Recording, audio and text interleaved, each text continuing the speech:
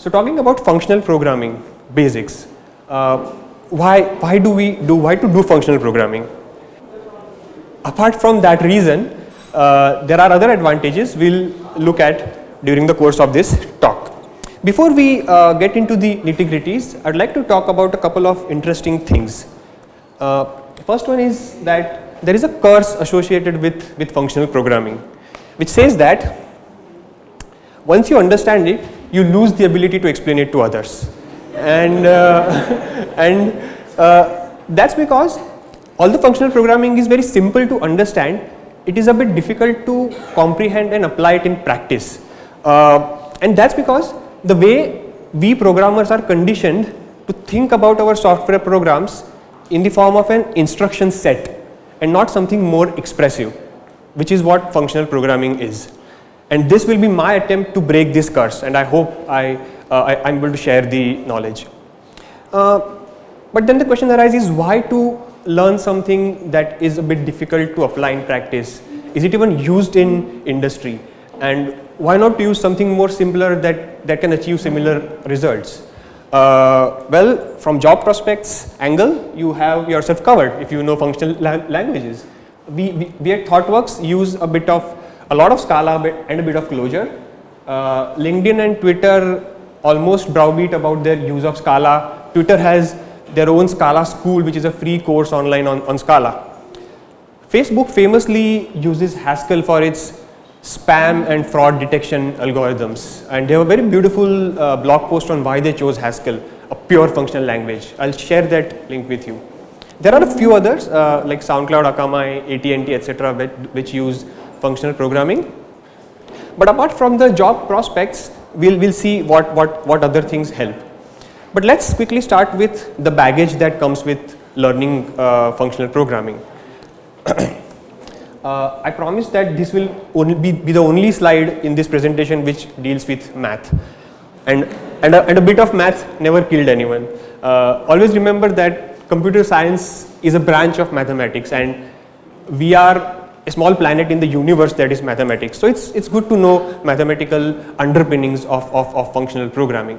As you can see here, we have a standard high school math. We have a domain and a codomain, and a function is something that maps a domain of values to its codomain using a transformation. I talked about the baggage. The second baggage that comes with functional programming is the jargon that is associated with it. Let's talk about a few. So pure functions, immutability, higher order functions, etc.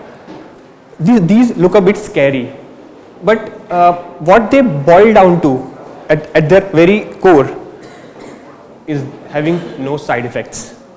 That's I would say the bottom line of what we do in functional programming, having no side effects, and we'll talk about it quite a bit more. And there are many more like monads, functors, applicatives, etc., which I won't even touch because I don't know them well enough to explain it to you, because they are way out of the scope of this presentation. And what I want to claim here, and perhaps to the dismay of many functional devotees, that you don't need to know all these jazzy words to incorporate functional programming in your day-to-day work. You can do without them, but it helps. How? You get a shared vocabulary with your fellow programmers, just like design patterns. When you tell your teammate that I have done something in factory pattern or a command pattern, they get an idea of a higher level structure of your code, what you have done. Similarly, if you say that you have implemented a monadic design for your application, for your program, it helps. The shared vocabulary, the lingo helps. Moving on, let's talk about a few definitions and the origins of functional programming. In its most basic form, functional programming is programming with functions as building blocks. Duh, that's like quite simple. More precisely, it's about programming with pure functions as building blocks.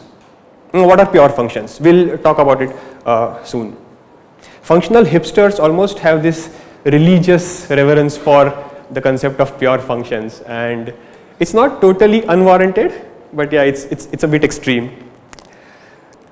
Now, functional programming is not a new concept. It is based on something known as lambda calculus, which originated in 1930s, developed by a genius called Alonzo Church.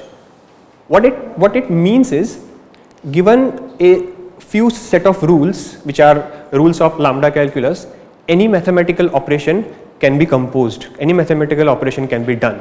And these rules work only on functions. Your data, your values, your literals, everything is a function, and they can be combined and to form more complex functions, and the mathematical complexity can grow, because in 1913 there was no concept called functional programming language. There was just lambda calculus.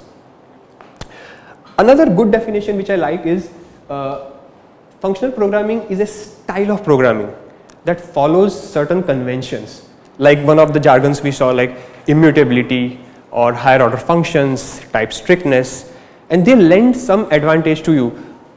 Another definition which Uncle Bob Martin resorts to, it's an extremely minimalistic definition which states that functional programming is something that does not use assignment statements. Very simple. That also means that it uses only expressions, and it's very important to understand the difference between expressions and statements. To define it, a statement is an imperative programming construct which may or may not return a value, and hence might cause side effects like doing I/O, printing to console, etc. An expression, on the other hand, although a subset of statement, will always return a value and will have no such side effects. Let's have a look at an example quickly.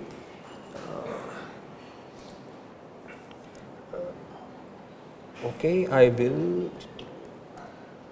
Cool. So, a disclaimer again, this code is in no particular language, it's pseudocode, it's created by me, it won't compile. It is meant to explain the concepts to you. So I won't be compiling any code here, but these samples will help you understand the concepts. So as we can see, we have a variable weight of type int, which has a value of 50 kg, and we want to write a program that gives us a comment on the weight.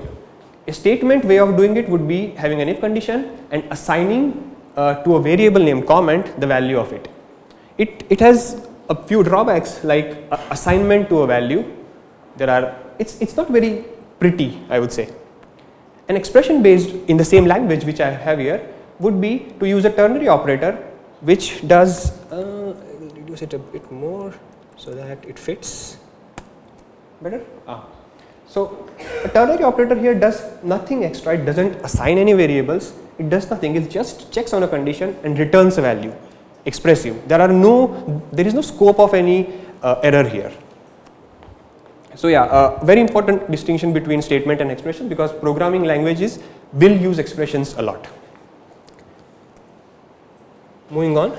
Now the first few languages that were functional was Lisp and Scheme in 1950s, but with the advancement of imperative languages like Fortran and C, etc., functional languages took a backseat. And then recently we had Python and Ruby. Smalltalk and Java heralded the age of object-oriented programming, and everyone thought, okay, all problems are solved, but no, they were not.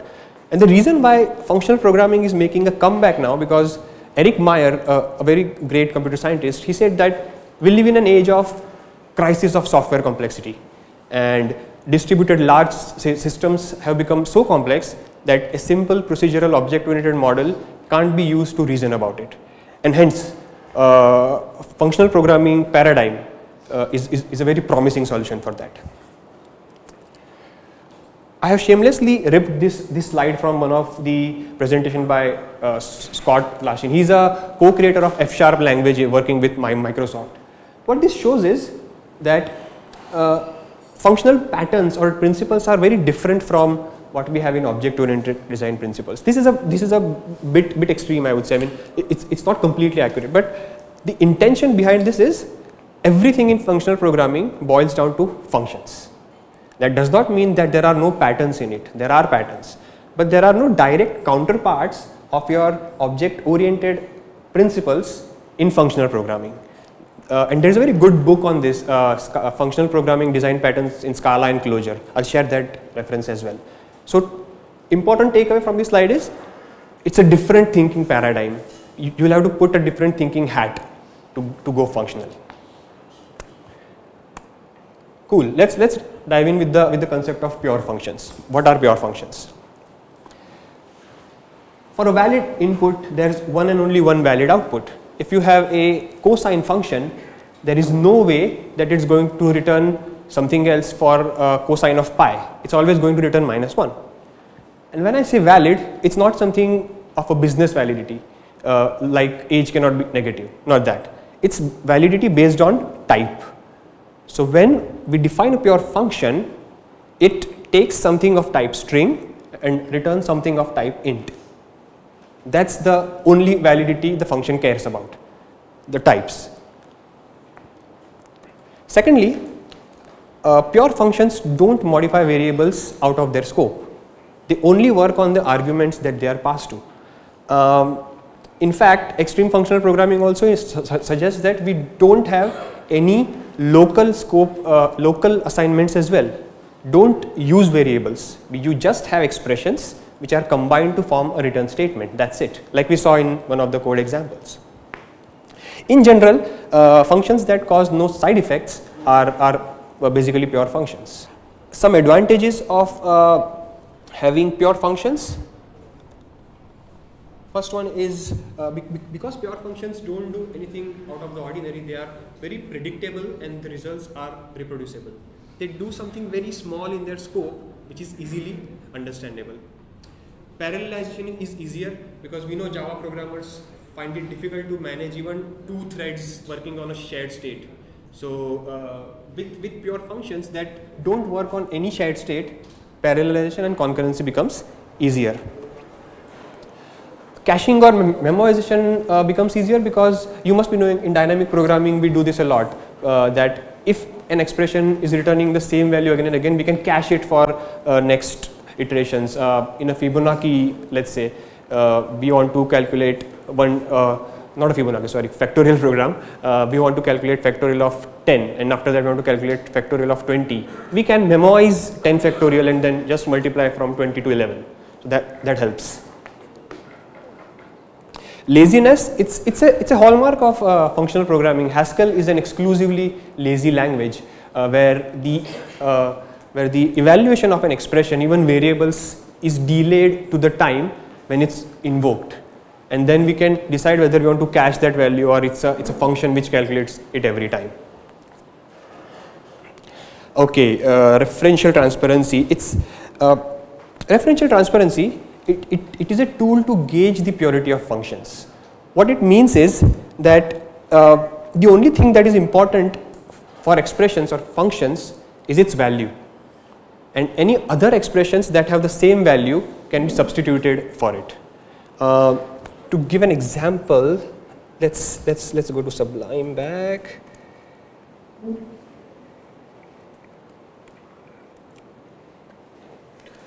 So as I give an example of math.cost, so cos of pi is always going to be -1 no matter what platform you run or when you run it, and I square is also -1, the imaginary number.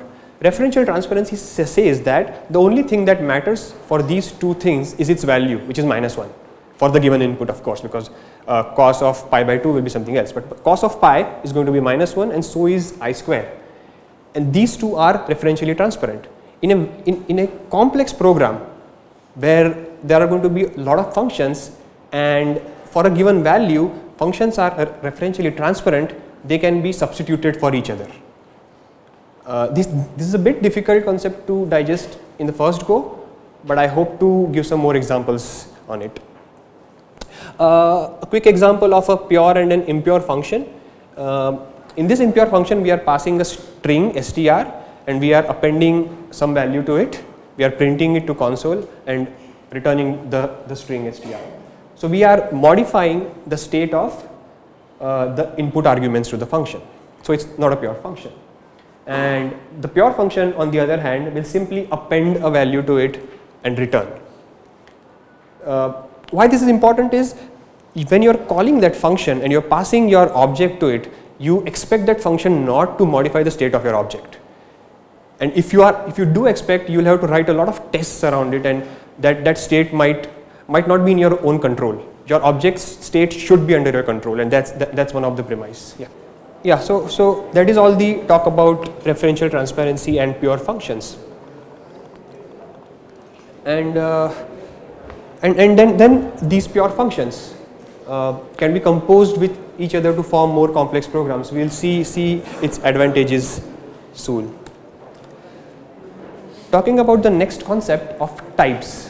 Types are as fundamental to functional programming paradigm as classes are to object-oriented paradigm. And types are not classes. Although types encompass the classes, they include the version of classes. To give an example, an int is a type without a class, but a string is a type which has a class of type string. That's how it's tied. And types are like interfaces in object-oriented languages. Interfaces are pure abstract classes, while classes are the concrete implementation of those. A real-world example would be types basically group things of similar nature. For example, when I talk about a type furniture, you might think of a table or a chair, but not a car. And that's what type strictness allows. It won't allow a car where I am expecting a furniture. Now, there is a caveat in this. Clojure, as you might know, is a functional language that is dynamically typed. So that does mean that type strictness is not mandatory in a functional programming language, and that's because the underlying lambda calculus comes in two variants, typed and untyped. But in my opinion, type strictness brings a lot of advantages. Let's talk about a few. First, it provides sanity at compile time. It provides understanding at compile time when you are coding. For example, if you are creating a function that takes an int and returns a boolean, it gives a guarantee that this is how it's going to work at runtime. Unlike Ruby, where you code and then you run and you come to know, okay, I have messed up the types. So it gives a lot of confidence in your programming at compile time.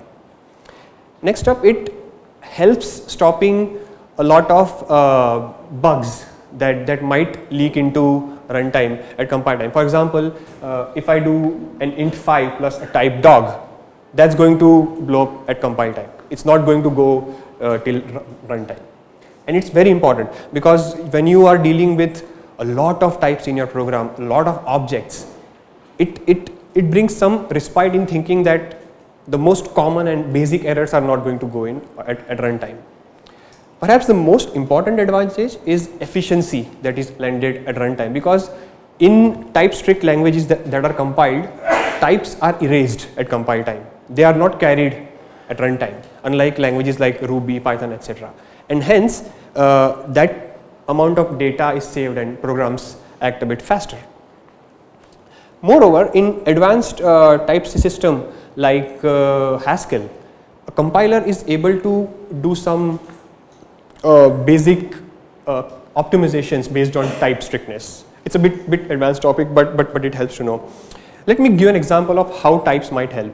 Suppose in your program, which is for an insurance company, you have to represent something called age, and we know age cannot be negative. So you might have to validate that age for runtime validity at all places that you use age. With types, you can create a new type that does not take negative values at all, and then use that type to represent age. With that, you get rid of all the runtime checks for age. That is one. And if at compile time you pass anything that is negative, the compilation will fail. There are very good examples of how you can achieve this in Scala and Haskell. It helps a lot. Moving on, the next concept, I think everyone knows about recursion, but it's worth talking about while discussing basic functional programming. And we know that recursion is when a function calls itself time and again. In my opinion, it has limited advantages. Its main advantage is that when we recurse, we don't mutate any variables even within the scope of the program. In a normal loop, a for loop or a while loop, we have a counter or something that is going on. In case of recursion, that's not required. But when you are traversing trees or graphs, I think recursion provides much more concise and elegant code as compared to loops. So use recursion judiciously, because the downsides are high, like a lot of stack frames are created when you recurse. If the depth of the tree or the depth of recursion goes beyond a limit, you might get a stack overflow error, which is what we get all the time.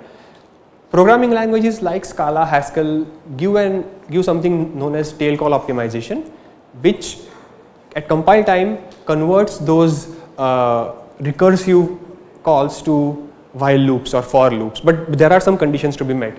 But I would say be judicious while using recursion.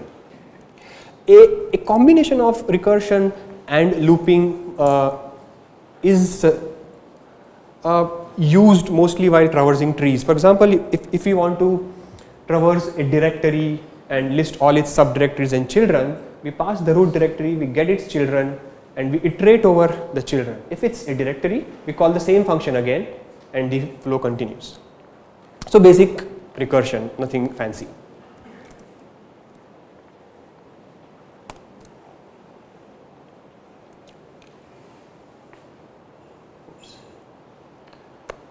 One of the most important concepts, functions as first class citizens and higher order functions. Now in FP, functions are treated as first class objects, just like objects are treated in object oriented paradigm.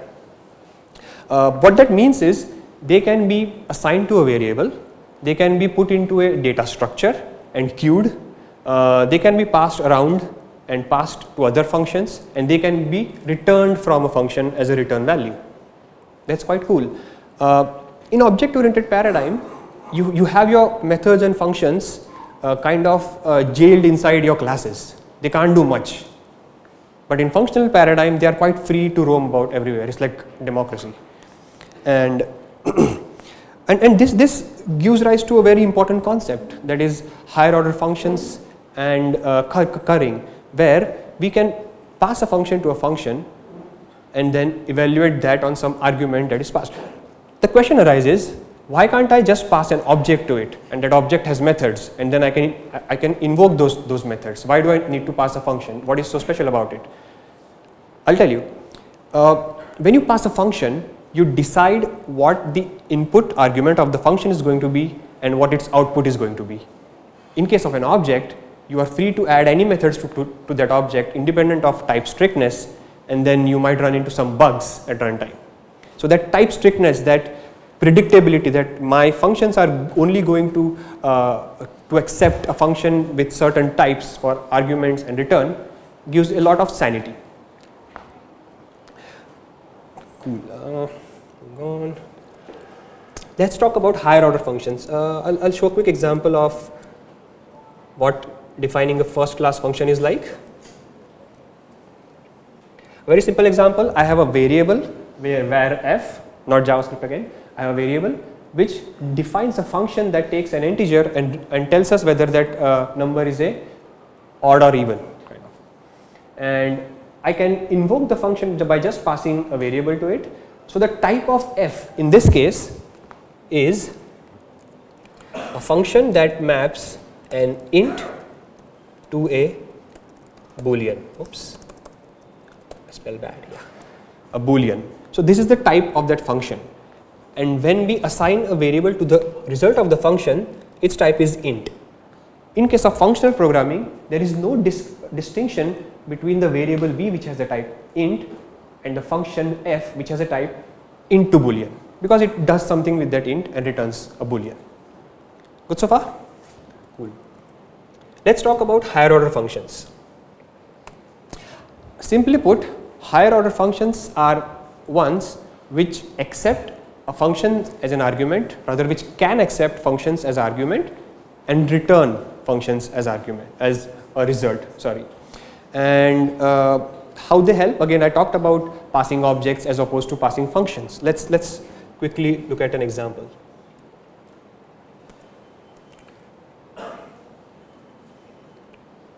Here, readable? We declare a function list operations which accepts a list which is of type list of numbers int, And the second argument is, don't get perplexed with the fancy syntax there. What it means is, it takes something which has a name f that accepts an integer and returns an integer. I don't know what it does. I only need a function which takes an integer, does some magic and returns an integer to me. The return type of this function is list of int. What it does is, it iterates over each value in that list, applies the function f to it and then returns the result as a list. Let's invoke this function. I declare a list called sum list with values 3 to 7 and I pass the sum list to list operations and sorry, I hope it's visible. So basically this is an example of an anonymous function that I am passing which squares the number. I don't care what it does, it will evaluate it at runtime and ensure that I get an int at the end. Similarly, I can have a named function f which adds the number to itself and I can pass the same named function to that method. A similar example of returning that function, but I think we will look at detail about it in currying. Next up, currying with higher order functions. The official definition says that it's a technique of transforming a multi-argument function, a function that takes more than one arguments, in a way such that it can be called as a chain of functions with either one argument at a time or multiple arguments at a time, which doesn't make much sense to me. But before we look at example, I wanted to mention that this wonderful concept is named after a guy called Haskell Curry. That's actually a guy whose first name is a purely functional programming language and the last name is a beautiful concept in functional programming. Talk about personification of a guy in functional programming. I love this name. But yeah, currying is better explained through examples. Okay, so let's define a function f which takes 3 numbers, double in this case, and returns its evaluation as x plus y square plus z cube. It can be anything. What currying says that these arguments can be partially applied and then we can evaluate the function over time rather than having to pass all the 3 arguments at once. In a mathematical form, we can say that x, y, z maps to a function x plus y square plus z cube, or it also means that I have a function f of x, y, z which can be broken down in a function h of x, y which takes 2 arguments and returns a function which takes an int and returns an int. Or it also means that I have a function g which takes 1 argument and returns a function which takes 2 ints and returns an int. We will look at an example. We define g of x such that it returns a function with arguments h and y and z and then evaluates the argument. What is the return type of the function g? It's that a function that takes 2 ints and returns an int. Does that notation make sense? It's a function. It's just like a numeric type, it's a function. And we don't have to manually do this in most languages. I think Scala and Haskell have some inbuilt mechanisms which enable currying quite easily. A few more examples. If instead of 1 we pass 2 arguments to it, then it will return me a function which will take 1 int and return an int. So the return type of g of x, y as opposed to g of x is something that takes an int and returns an int. And how this helps is, you might know the input to that function which is just partial. You might know 1 or 2 of the arguments. When you pass those arguments and get a returned function, it caches the values which you already passed. And then further down the line, when you are actually evaluating it, you can pass the last argument. And then remembering the earlier arguments, it evaluates it. So it's add the laziness and flexibility of executing functions. How we can call the function. So if I say some function and I pass a number 1, it returns a function which takes 2 integers and returns me an int. Similarly to sf, if I pass another number, it will reduce to a function which takes 1 int because I already passed 1 and 2 to it. So it knows x and y. So it will return me a function which takes an int and returns an int. And finally, when I pass the third argument, it gives me a number 32. 1 plus 2 square plus 3 cube. I think it's 32, yeah. So yeah, and there is no difference as far as functional programming is concerned between the types and the functions. Good so far? Let's have a look at few examples, because too many concepts ruins the day. Let's examples.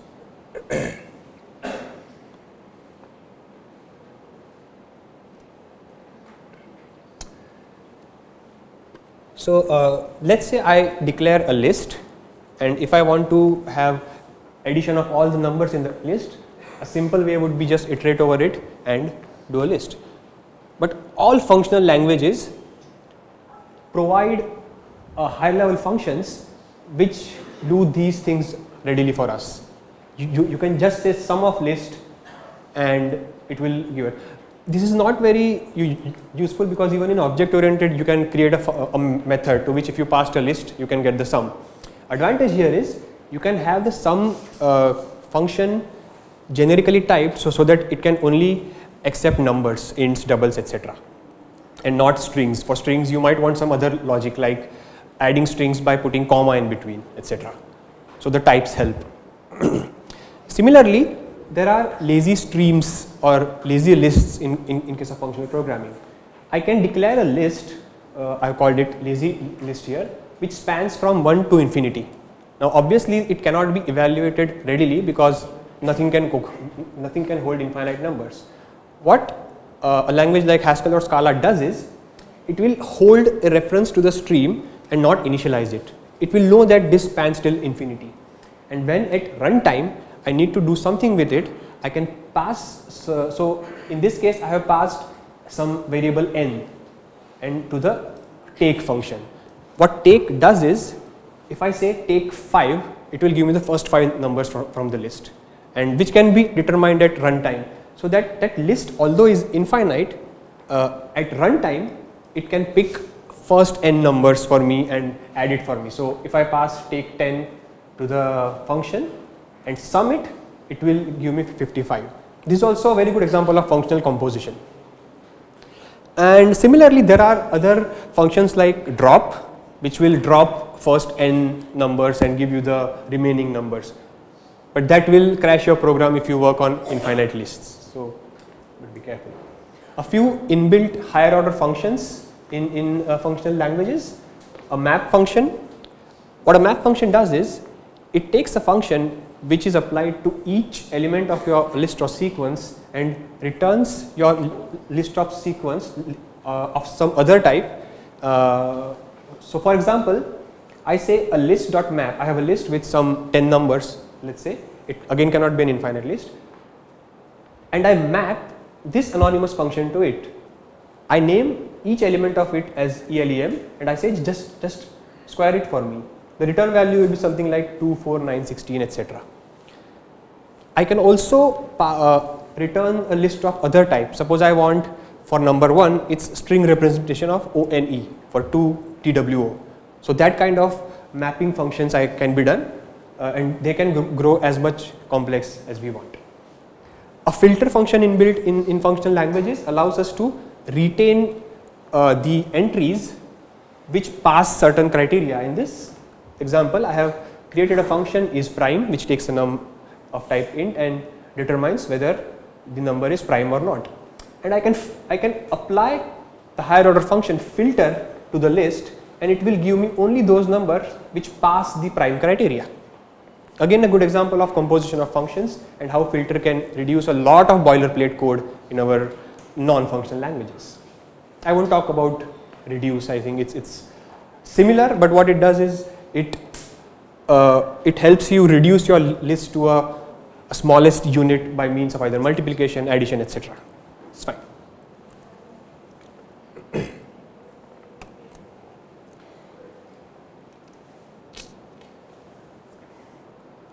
Cool.